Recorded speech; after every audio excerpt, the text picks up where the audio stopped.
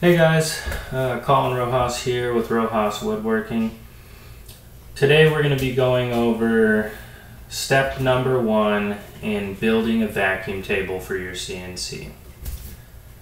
This design is tailored towards my CNC that I have in my shop.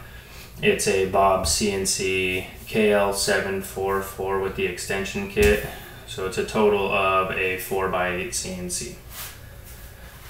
So first off, in the design process, you want to make sure that you have a good border around your material.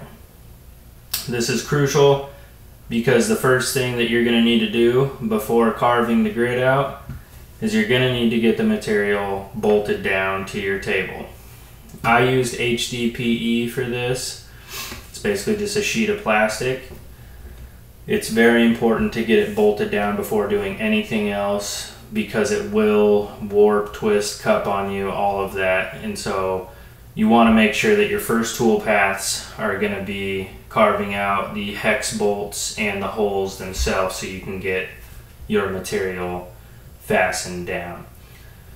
So with that being said, the first thing that I did is I went to Home Depot and I pre-purchased the bolts that I was going to use, and I made sure to measure them, the hex head as well as the diameter of the bolt, and I placed them all over, as you can see, around the perimeter of my material, as well as in between each one of the phases. I potentially went a little bit overboard, but I just wanted to make sure I wasn't going to have to redo this step or potentially have to junk the material altogether.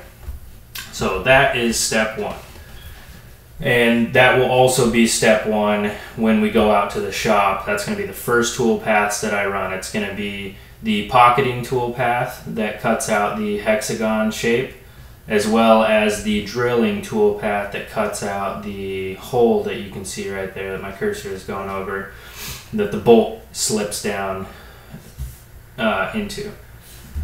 So next step is going to be getting the grid pattern laid out. So you can do any grid pattern that you would like.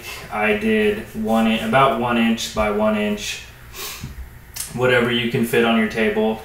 This design, like I said, is tailored towards my machine. Your grid might be different in size. You might use a different size bit.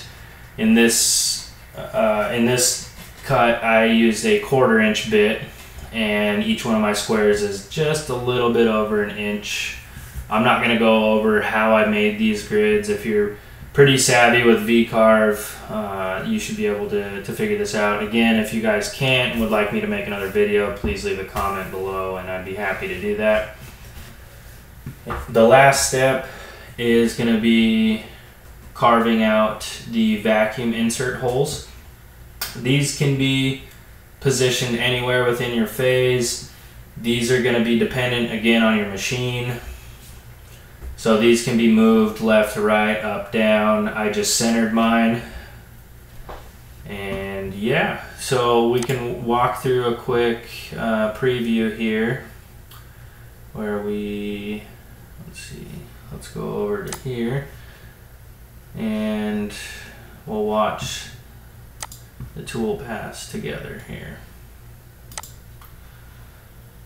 So this is the surfacing tool path. Let me speed it up here a little bit.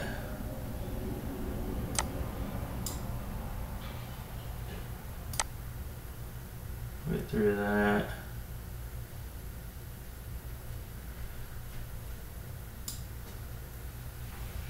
So keep in mind, this is not in order. This is just purely a representation of what it should look like carving out. So I guess I'll speed it up here a little bit. So whew, that went a lot faster than I thought it was going to. But anyways, like I said, first tool path is going to be getting all your holes put in for your bolts. Next is going to be surfacing, then putting in the grid pattern, and finally cutting out your holes for your vacuum insert. So I hope that helped. Again, leave a comment below if you guys would like me to elaborate even further. So let's go out to the shop and see the machine in action.